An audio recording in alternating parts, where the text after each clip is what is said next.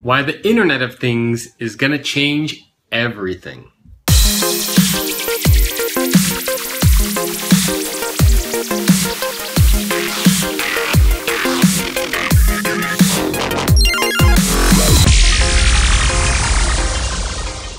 Hello everyone, welcome to another episode of The Future in 5, where I share my thoughts, ideas, and commentary on the future of work in 5 minutes or less. Today I wanted to talk about something that I find very interesting, and that is the Internet of Things. I've touched on wearable devices and some things related to technology in the past, but today I want to specifically focus on this one area of the Internet of Things. So first, what is the Internet of Things? Well, we are all familiar with, obviously, people that are connecting to the web, right? We can go online on our phones, on our computers, etc. But what happens when devices can start to go online? For example, I have this Fitbit smartwatch, the Fitbit Surge, which goes online. I mean, it connects to my scale, it connects to my computer, it connects to my phone. So what happens when we have many millions or billions of these devices that come online? Like, what does that actually mean for us? Conservative numbers, I think Gartner did a report on this recently, and they predict that there's going to be around 26 billion, with a B, devices connected by 2020. Those are conservative estimates. I've seen other numbers from companies like Intel and Cisco that predict these numbers to be up in the 100, 200 billion devices connected by 2020.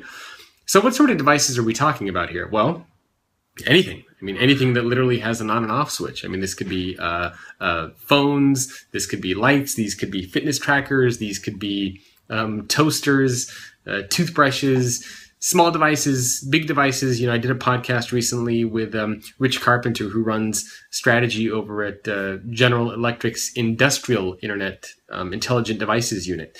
And they're connecting massive devices, jet engines, turbines, railroad cars, really huge devices. So we're going to move towards a world where everything is connected. I mean, literally everything that you can imagine is connected. So, you can just look around you and just see, what happens when we start to live in a world where devices start to talk to each other. What does that actually mean for us? And there are a lot of implications of what that actually means. So, for me, for example, personally, I'm a big fitness and health and gadget nerd. So the Internet of Things to me means that I get a really big picture of my life. How I eat, how I sleep, how I exercise, how I consume food, all that sort of stuff. But we also start to see that as more of these devices start to get connected, our lives start to improve, right? You can pull up to your house and, automatically the lights in your house turn on, or the TV turns on, or the music starts to play. I mean, those are simple, basic implications, but we also start to see this moving towards things like healthcare, or towards transportation, or towards management of utilities. So, for example, devices. So let me back up for a minute. So the Internet of Things is actually being enabled through the low cost of sensors and through connectivity. I actually did an infographic on this on the Forbes blog not too long ago. But basically, any place that you can put a sensor is going to be a connected device. I mean, clothing, right? There are now devices where you can put sensors in clothing, and you wear a shirt or you wear pants, and it tells you when you need to exercise, if you're gaining weight, if you're losing weight. I just saw something recently where they have pajamas for babies, and while the baby is sleeping, it tells you if they're sleeping in a safe position or not. So literally anything that can possibly be connected will be connected. Clothing, accessories, I mean, you name it, and it's going to be connected. So what does this actually mean, and what does that mean as far as the direction that we're going towards? So you look at something like transportation, right? What happens when companies are not able to tell traffic patterns, right? We can start to optimize traffic patterns for different cities. We can start to build things that we need around traffic patterns. I mentioned healthcare. So, while you're wearing certain devices, you can get a big picture of your health and fitness. We have these huge devices like railroads and jet engines. They're going to be able to diagnose and communicate with people that are on the ground. So we start to see a really amazing world emerge when all these devices start to connect together.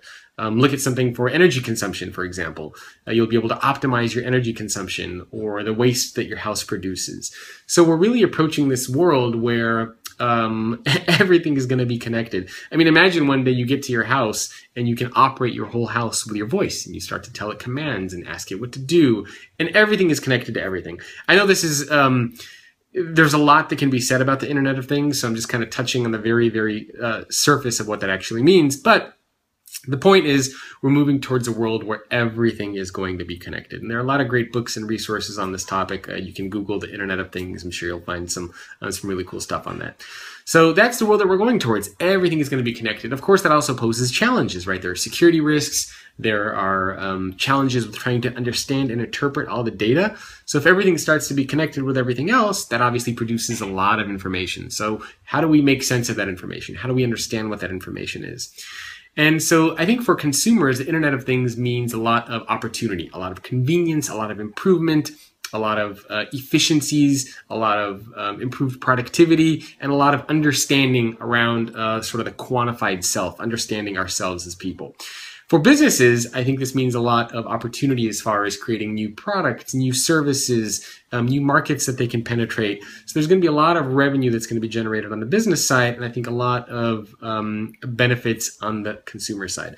So I think this is going to be an absolutely huge trend to watch. I think it's very, very important, and I think it's really going to change everything, right? I think it's going to completely change how we live, how we work, you name it, and it's going to change it. Really curious to hear what you think about this topic of the Internet of Things. What do you think is going to happen when we get to a world where everything is connected? Your toothbrush, your toasters, the jet engine, your car, your phone, your fitness trackers, your wearable devices, scales that you have, right? What do you think is going to happen when we get to this world where absolutely everything is connected? Of course, nobody exactly knows what that world is going to look like because we're not there yet. But there are a lot of theories and ideas being thrown around. I think it'll be a very, very exciting time, but curious to hear what you think. And again, really pay attention to the Internet of Things. I think it'll be impacting absolutely everyone and every business around the world within the next few years. Leave me a comment. Let me know what you think. If you want to get access to more videos, you can visit thefutureorganization.com, where you can, of course, get access to the podcast, articles, and a bunch of other cool things. And of course, if you're working for a large organization and you're interested in connecting with other companies that are exploring the future of work, you can always visit FOWcommunity.com, thefutureofworkcommunity.com. So I'll see you next time on an episode of The Future in 5. Don't forget, leave a comment. Let me know what you think. See you next time. Hey, are you interested in the future of work? If so, make sure to subscribe to the YouTube channel so you can get all the latest content on the future of work and stay up to date on all the latest trends and happenings. Not to mention, you will make me very, very happy. Make sure to subscribe.